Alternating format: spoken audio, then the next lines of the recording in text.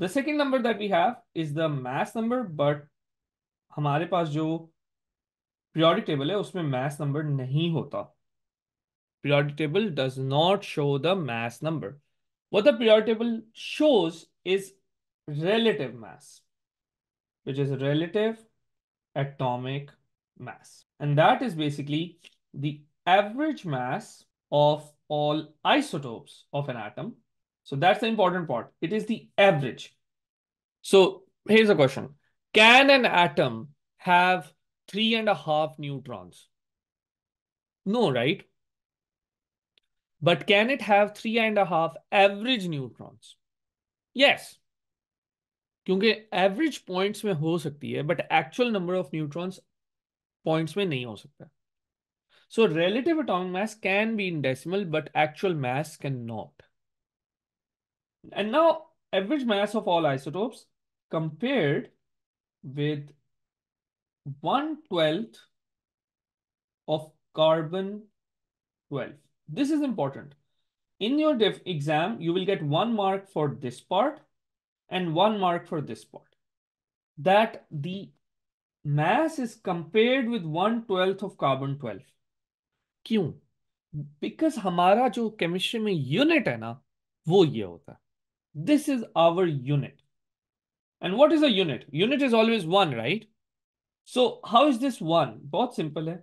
You take 1/12 और उसको multiply by 12 करो तो आपके पास क्या मिलता है? 1, right? This is our unit. So our unit is 1/12 of carbon 12. That we have this on a scale and we compare everything with that. So that is why you get this. Now, how do we find this average? Really simple. You need to look at the isotopes. So I'm going to go with a very simple example of chlorine. Chlorine has 2 isotopes, chlorine 35 and chlorine 37. Notice how I named them. I called this one chlorine 35 because it is chlorine with 35 mass. And I called this one 37 because this is chlorine with 37 mass. Okay, who can tell me why they are both chlorine? Why are they both chlorine? So the reason that they're both chlorine is because they have 17 protons. So if the examiner asks you, why are they both the same element? You don't say, oh, they're isotopes. Sure, they're isotopes. But that doesn't answer the question. The question was, why are they chlorine? They're chlorine because of same protons. Because remember, element is because of protons. So they're both the same element because they have the same protons. So they have the same 17 protons, which is why they're both chlorine. But they're isotopes. So now if the examiner says, okay, why are they isotopes? Then you can say that, oh, they are same element. They have same protons, but different mass. As you can see, this has mass 35, this has mass 37. Now, दुनिया में हर isotope की कोई percentage होती है. ठीक है कि ये आइसोटोप जी दुनिया में जितनी क्लोरीन है, this isotope is 75% of that. सो दुनिया में जितनी भी क्लोरीन आपको मिलेगी on average 75% is this one. And similarly 25% is this one. This percentage is called relative abundance. It simply tells us कि दुनिया में ये कितना है. That's it. So this is kind of like the percentage. You have seen an example like this. For example, you have 3 papers in your exam. You have paper 2, you have paper 4, you have paper 6 if you're in IGCSE. And if you're in O-levels, you have paper 1, 2, and 4. And sometimes IGCSE also has 1, 2, 3. Okay. Now let's suppose, and again these numbers change every year. आपके syllabus में कुछ और हैं, O-levels के syllabus में कुछ और हैं. But let's assume that this paper is 30% of the total, this paper is 40% of the total, and this paper is 30% of the total. I'm just assuming, okay? So let's suppose there's a student who gets different scores. एक student है जिसके इस paper में marks आए 80%, इस paper में marks आए 90%, और इस पेपर में मार्क्स आए बेचारे से अच्छा पेपर नहीं हुआ, उसके मार्क्स आए 30%. आई वॉन्ट टू नो कि उस बच्चे का टोटल ग्रेड क्या बनता है. सो कैसे करेंगे? बहुत सिंपल है. विल नो कि अच्छा भाई 80% इन दिस पेपर जिसकी वेटेज 30% है. So will multiply them. Will be like अच्छा 80% times 30% plus 90% times 40% plus 30% times 30%। क्यों? जो उसके मार्क्स हैं वो उसकी वेटेज से मल्टीप्लाई हो रहे हैं, and we will know the total grade. So if you have a calculator, then you can check that what these marks are going to be. So this person is going to get 24% in the first paper, he's going to get 36% in the second paper, and he's going to get 9% in the third paper. कैसे? 24 out of 30%, 36 out of 40%, and 9% out of 30%. So total इस बच्चे के grades आप यहां से देख लोगे कि अच्छा है भाई, आपके टोटल ग्रेड्स आते हैं, I think it will be, we'll just add it all up. So 45 plus 24 is 69%. So this student has a 69% overall grade. Even though उस बच्चे बेचारे के दोनों पेपर बहुत अच्छे हुए थे, एक पेपर खराब हो गया जिसकी वेटेज भी सबसे कम थी, and yet they lost a full grade. So इससे हमें दो बातें पता लगी. एक तो you have to prepare the whole syllabus. You can't just leave one paper out. But more importantly, this tells us how to calculate a weighted average. Your grades are going to be weighted average. वो आपके हर paper की marks देखेंगे और उसको आपके percentage of papers के साथ multiply करेंगे. And then they also have a curve thing, but we won't go into that right now, and you will figure this out. So this was your weightage. Here, our weightage is this. जो उसका mass है, that is the weightage. And this was the students' marks, जिसके 80% 90% थे.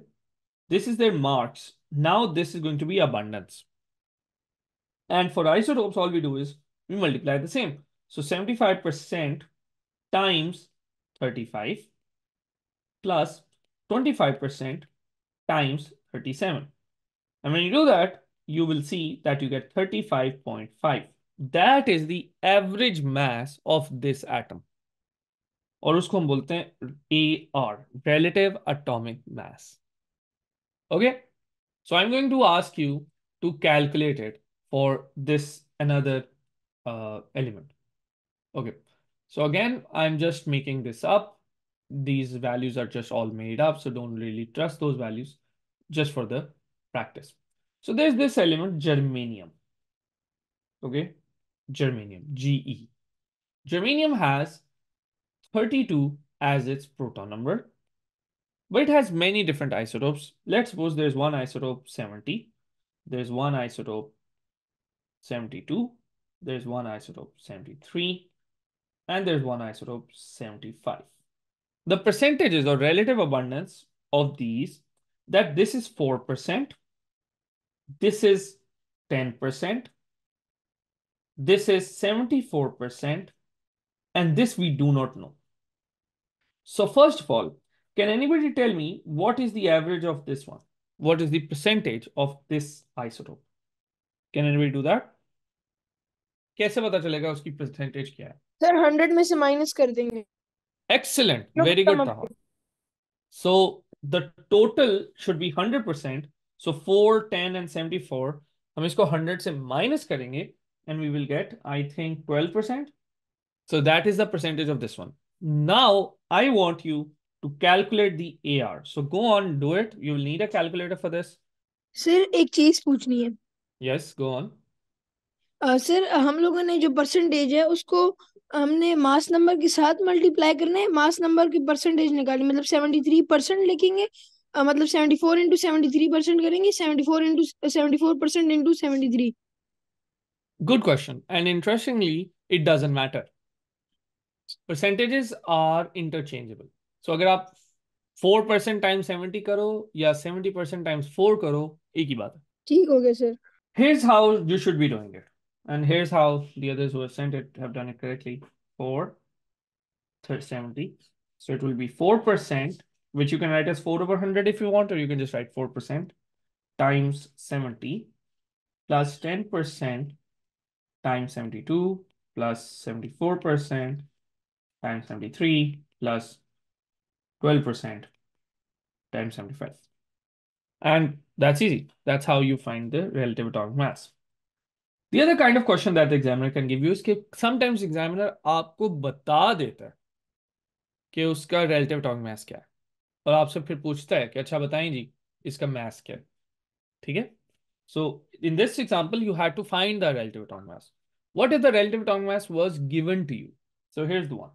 Let's say there is an isotope, copper है, copper के दो isotopes हैं. One is copper 63, one is copper 65. The copper 63 wala, this is present 24.7% in the world.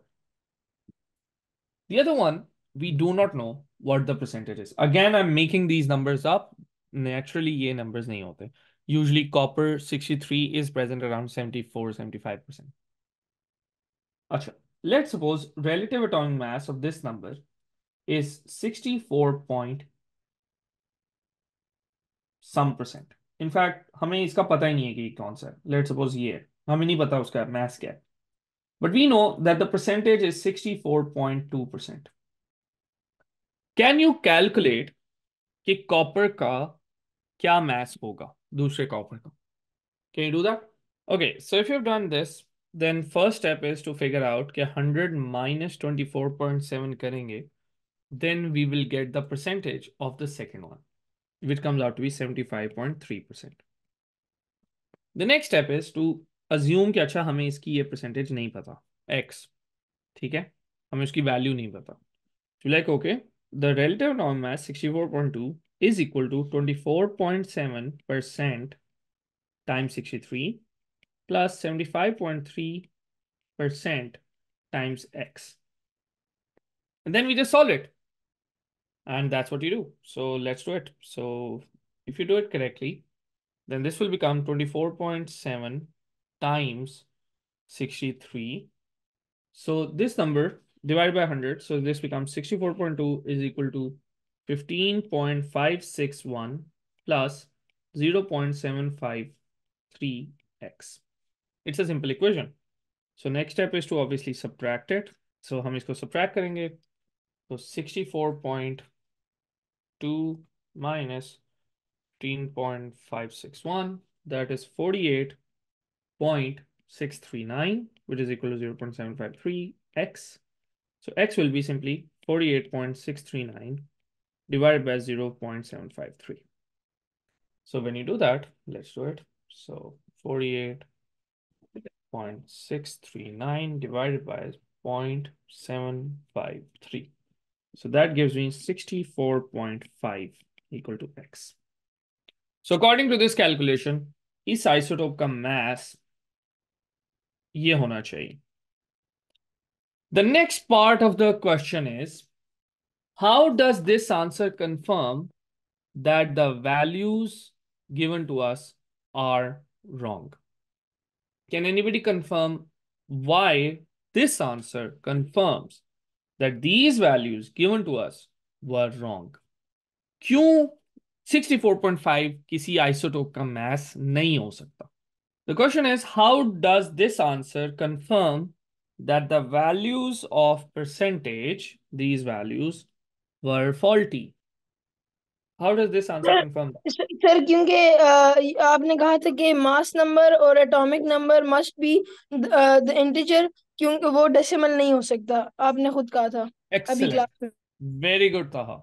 The mass number, the atomic mass or nuclear number, and proton number has to be a whole number. It has to be an integer because it is simply how many protons and how many neutrons you have. You cannot have 64.5 neutrons. You can't have half a neutron. It's impossible.